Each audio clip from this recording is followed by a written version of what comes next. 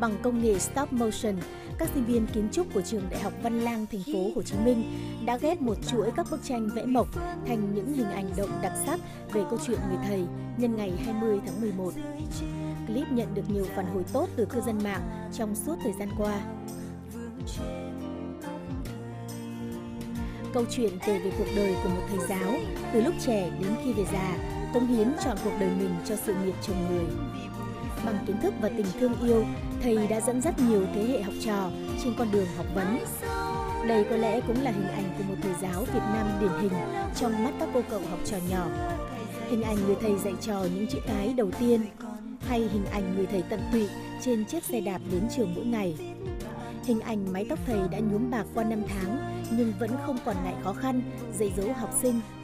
Và khi học trò cũ đã khôn lớn, nay đã thành đạt quay trở lại gặp thầy, cùng ôn kỷ niệm ngày xưa lúc còn được thầy dạy, là những kỷ niệm đã in sâu vào ký ức của bao thế hệ học trò.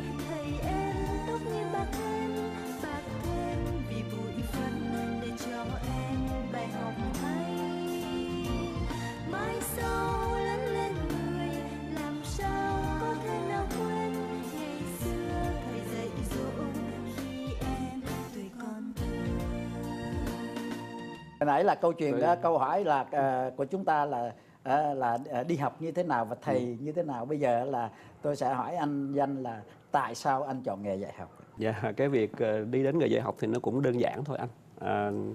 Từ ban đầu thì mình cứ nghĩ rằng thì lớn lên thì phải có một cái nghề để kiếm sống. Và ông thầy của mình thật là một cái hình mẫu lý tưởng mà mình thấy rằng là dạy học nó hay như thế nào đó. Lúc đó mới lớp 4 mà đâu có nghĩ gì nhiều. Nhưng mà khi vào sư phạm, rồi khi đi dạy và đi dạy mấy chục năm đến bây giờ gần cuối đời rồi, thì tôi mới nghĩ rằng là thật sự mình không lầm khi đã chọn nghề. Và nếu như bây giờ được chọn lại thì tôi vẫn chọn cái nghề dạy học. Bởi vì thật sự trong cái suốt cuộc đời sống và làm việc thì chính cái công việc dạy học đã mang đến cho tôi rất nhiều niềm vui. Và nó đã giúp tôi cảm thấy mình càng ngày càng trở nên hoàn thiện hơn với cái tư cách làm người của mình. Nếu mà trở lại cái câu chuyện mà tôi đi học như thế nào đó, thì tôi nghĩ rằng là trong trường học thì tôi học với thầy. Tốt nghiệp ra trường, tôi học nơi học sinh đầu tiên của tôi. Anh học nơi học dạ, rồi sống ở trong cái môi trường nông thôn của những năm mà cực kỳ gian khó của đất nước. Tôi ra trường năm 1976, dạy học ở Dòng Trôm, tỉnh Bến Tre. Và anh biết, nếu anh còn nhớ thì cái năm 1980 là một cái trận sâu rầy khủng khiếp ở khắp miền Nam, và đặc biệt là Bến Tre. Anh dạy sinh vật đúng không? Tôi dạy sinh vật. Cũng có những thời gian tôi tham gia làm công tác quản lý ở nhà trường. Nhưng mà tôi nghĩ rằng là quản lý cũng chỉ là một cái cơ hội để mình học thôi. Và bây giờ những năm cuối đời của nghề thì tôi lại quay về cái chuyện cơ bản nhất của người giáo viên là đứng lớp và truyền đạt các cái kiến thức của mình cho các em với cả cái tâm của người thầy.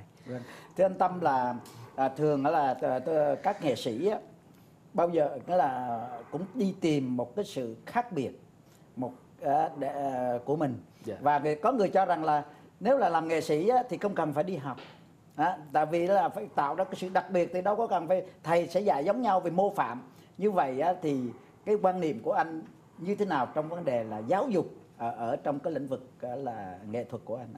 Dạ, trong cái vấn đề đào tạo nghệ thuật thì mình hiện giờ mình phải nghĩ là nó có hai cái gốc, hai cái quan niệm. Một là anh đào tạo ra một cái người để làm giúp vui cho công chúng thôi, hay là anh tạo ra một nghệ sĩ có tác động tích cực tới đời sống xã hội. Thì hai cái đó, nếu mà anh trả lời được, anh giải thích được hai câu hỏi đó thì là anh sẽ chọn được cái hướng để mà đi theo học hoặc là dạy nghệ thuật. Đôi khi cái giá trị, cái mục đích giáo dục và ảnh hưởng tích cực tới xã hội, tới công chúng thì nó quá ẩn, nó quá ẩn hoặc là không được chú ý. Người ta chỉ lo đào tạo hoặc là lo học về chuyên môn mà thôi, kỹ năng mà thôi. Còn lại những cái vấn đề về kiến thức nền, về văn hóa xã hội, nói chung là về nhân văn đó, thì ít được chú trọng. Hiện giờ trong cái hệ thống đào tạo của nhà nước thì nó còn bị ràng buộc bởi cái khung của Bộ Giáo dục, của chương trình giáo dục chung của cả nước. Thế cho nên là những cái bộ môn về kiến thức nền về xã hội nhân văn thì nó còn có một cái nói chung là nó còn cái lề để mà đào tạo nghệ sĩ cho nó được bài bản hơn. Qua cái ý của anh Tâm vừa nói đó thì tôi nắm bắt được một ý mà tôi cũng muốn nói lại đây để anh em mình xem coi là nó có đúng như vậy hay không anh Tâm ha. Tức là trước nay đó trong xã hội thì mình cứ quan niệm là cái việc giáo dục là cái việc của nhà trường, cái công việc giáo dục là trách nhiệm của các nhà giáo dục, từ Bộ Giáo dục cho đến các trường đại học, trung học, tiểu học, mẫu giáo cũng là nhà giáo dục. Nhưng mà có một khía cạnh mà có vẻ chúng ta quên, chúng ta chưa bàn tới, đó là cái vai trò giáo dục công chúng của người nghệ sĩ. Đúng, tôi muốn nói điều đó. Vừa rồi tôi nghe anh Tâm nói thì tôi khuôn mặt công chúng á. Dạ, tôi nắm bắt được cái điều đó. Bởi vì là tôi nghĩ là anh Danh anh hiểu ý của tôi. Và người ta cứ nghĩ là nhà giáo thì mới là cái nhà giáo dục, thầy giáo đứng ở lớp, ở trường để mà là nhà giáo dục, chứ thật ra thì là nhà giáo chỉ có tác động tới một đối tượng, một cái phạm vi hẹp thôi, đó là sinh viên, là học sinh của mình thôi. Dạ. Còn cái người nghệ sĩ khi mà xuất hiện trước công chúng thì cái vai trò của họ, cái tác động của họ đến hàng triệu người. Vì vậy cho nên là thật ra cái vai trò, cái tác động giáo dục của người nghệ sĩ rất là lớn. Mà nếu anh không chú ý tới điều đó thì rất là tai hại cho xã hội. Đó là vai trò nhà giáo trong nền kinh tế chuyển đổi. Như vậy thì thưa anh Danh là trong suốt 37 năm dạy học có lúc nào anh định bỏ nghề không ạ? Trong giới của tụi tôi thì vẫn có cái câu là bục giảng không cao mà biết bao người vấp ngã. Bục giảng không cao biết bao người vấp ngã. Những năm kinh tế khó khăn đó thì cũng có rất nhiều anh em là đã rời ngành. Bản thân tôi đó thì là hai vợ chồng đều là nhà giáo. Dạ. Và cùng sống với nhau ở những cái nơi mà khó khăn, gian khổ nhất của xã hội miền Nam mình trong những thời điểm sau giải phóng. Có nghĩa là anh có đi dạy ở những nơi xa? Tôi dạy, tôi ra trường là tôi về Bến Tre. Và Bến Tre khi đó là vùng trắng. Trước kia là vùng chiến tranh ác liệt. Và học sinh thì, phụ huynh thì rất là nghèo. Mà học sinh đó thì học dĩ nhiên là không làm sao mà so với cái thành phố rồi. Nhưng mà cái mà giữ tôi lại ở Bến Tre gần chục năm chính là cái tình người. Những lúc khó khăn nhất, nói thật của anh, có khi là từ Bến Tre mà về Sài Gòn thăm gia đình, 1-2 hôm khi xuống không muốn dạy. Bởi vì so sánh cái mức sống nó quá chênh lệch. Thời đó đã chênh lệch rồi chứ không nói đến bây giờ đâu. Những lúc mà ngăn sông cấm chợ, rồi kinh tế khó khăn, rồi nó có rất nhiều vấn đề về nó tác động vào cuộc sống của mình lắm anh, cho nên phải có suy nghĩ chứ. Nhưng mà tôi nghĩ chính cái tình của học trò nó giữ tôi ở lại. Và vợ chồng tôi sinh đứa con đầu lòng ở đây, cháu mới 15 ngày tuổi thôi là phải bồng bế nhau về Bến Tre để tiếp tục công việc.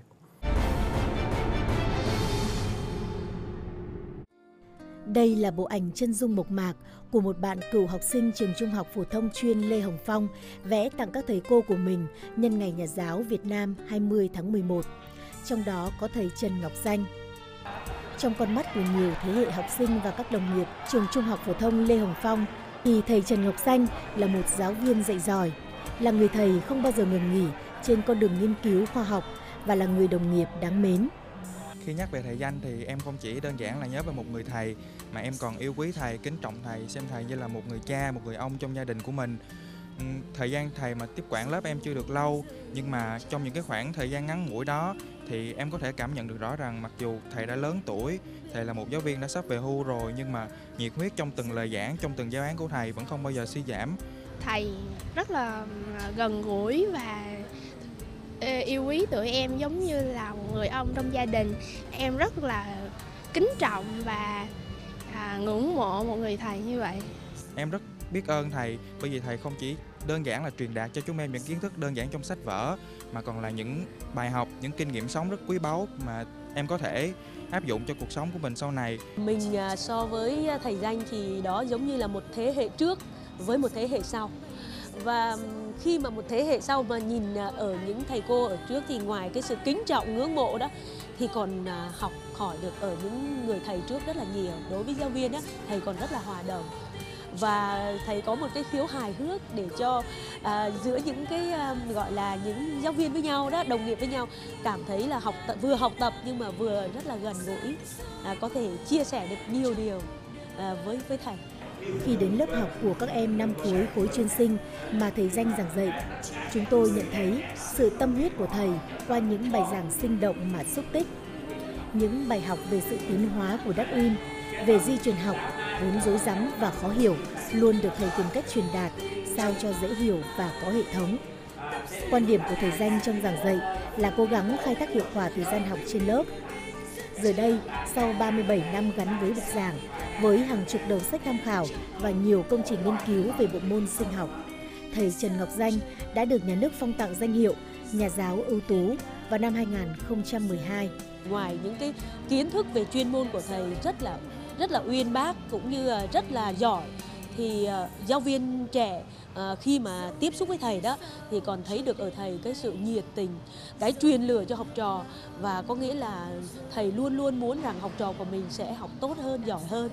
Thì cái điều đó, cái tâm huyết của thầy cũng giống như là một ngọn lửa để truyền tiếp cho những giáo viên trẻ của mình sau này á, đó là niềm nhiệt tình đối với cái nghề nghiệp của mình.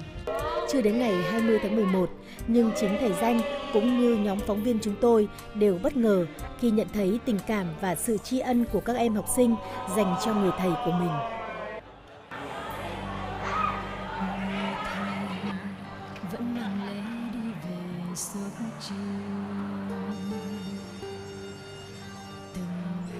Hơn 37 năm gắn bó với nghề giáo, tài sản quý giá nhất mà tôi có được chính là những người học trò thành đạt hiện đang học tập và cống hiến tài năng, sức lực của mình trên nhiều lĩnh vực, nhiều địa phương trong cả nước.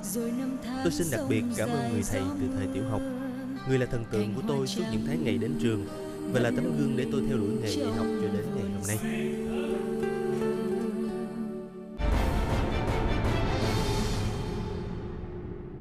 Thưa anh Tâm, là anh là nghệ sĩ ưu tú và không phải là anh cũng là người dạy học trực tiếp và quản lý nữa, tại vì anh khoa trưởng. Như vậy thì trong cái giáo trình của trường anh đó, Thanh Nhạc chẳng hạn, thì cái bài giảng đầu tiên là về kỹ năng phát âm hay là về cả văn hóa con người, giáo dục con người như anh nói? Cái công việc trực tiếp của tôi là chỉ dạy kỹ năng hát thôi, bởi vì bên cạnh cái môn học của tôi thì còn nhiều môn học do nhiều thầy khác phụ trách nữa. Những cái môn kiến thức nền về âm nhạc và về văn hóa xã hội thì thuộc về các lớp khác, các lĩnh vực khác. Nhưng phải thật sự mà nói, đối với bản thân, đối với cá nhân tôi, khi lên lớp thì tôi thấm nhuần cái nền giáo dục mà tôi đã được hưởng từ nhỏ.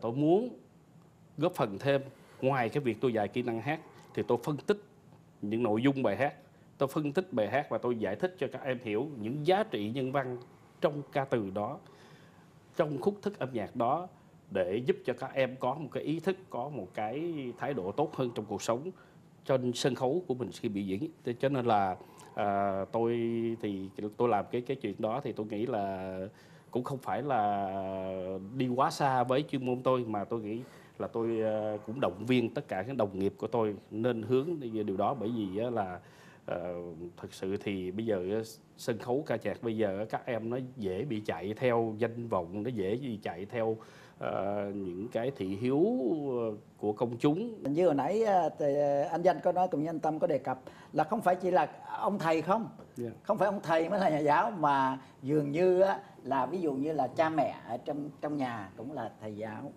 Cha mẹ là người thầy đầu tiên, người thầy đầu tiên. Thì là ở ngoài đời cũng vậy, những nghệ sĩ mà là nổi tiếng, những ngôi sao, họ cũng là hình mẫu của thầy giáo. Như vậy thì là theo anh Danh thì học trò anh đã dạy 37 năm. Như vậy là ví dụ mình so là lấy cái thời điểm là 10 năm đi, thì học trò 10 năm bây giờ đó, với là so với là 20 năm hoặc 10 năm trước đây thì nó có cái sự nó có nhiều cái thay đổi chứ. Cái xã hội nó biến chuyển và trẻ con nó cũng lớn lên theo, và cái tiến bộ công nghệ chẳng hạn, nó làm cho cái lớp trẻ bây giờ nó nhận thức về cuộc sống nó khác hẳn cái lứa học sinh đầu tiên của tôi. Bây giờ học sinh tôi là học sinh giỏi, học sinh trường chuyên mà. Các em nó rất nhanh nhạy trong cái suy nghĩ. Trường anh nó có cho cái mà cái là học trò mà mỗi năm được cái là góp ý thầy không anh? Dạ không anh. Cái việc đó thì nó được giải quyết một cách tế nhị hơn, tức là tránh làm tổn thương cái người thầy. Còn đối với anh Tâm mà dạy các cái em ở trong cái trường nhạc đó, thì cái lứa học sinh hiện nay so với cái thời anh đi học trường nhạc là sao? Nó có những cái gì đó là có một cái tình hình chung rất là phấn khởi, rất là tích cực, đó là cái trình độ chuyên môn của các em nó càng ngày càng tiến bộ hơn so với các Đúng rồi, lớp về trước. Bởi vì ngày xưa tụi tôi á là được một cái băng cassette nhỏ để mà nghe, để mà tham khảo thì đã là quý lắm rồi. Bây giờ thì các em bất kỳ lúc nào cũng có thể click vào mạng để mà có thể theo dõi, có thể cập nhật những cái tiến bộ về kỹ năng, về kiến thức nghệ thuật của thế giới, cho nên rất là thực sự tất cả những người thầy giáo, như thầy giáo, như các anh và tôi là vân vân, thì đều vì học trò hết, vì yêu thương học trò hết, và mình phải, cho nên mình có thể hy sinh những cái khó khăn, mình phải chịu đựng, nhưng mà cuối cùng là vẫn là vì học trò, đúng không anh Danh? Dạ.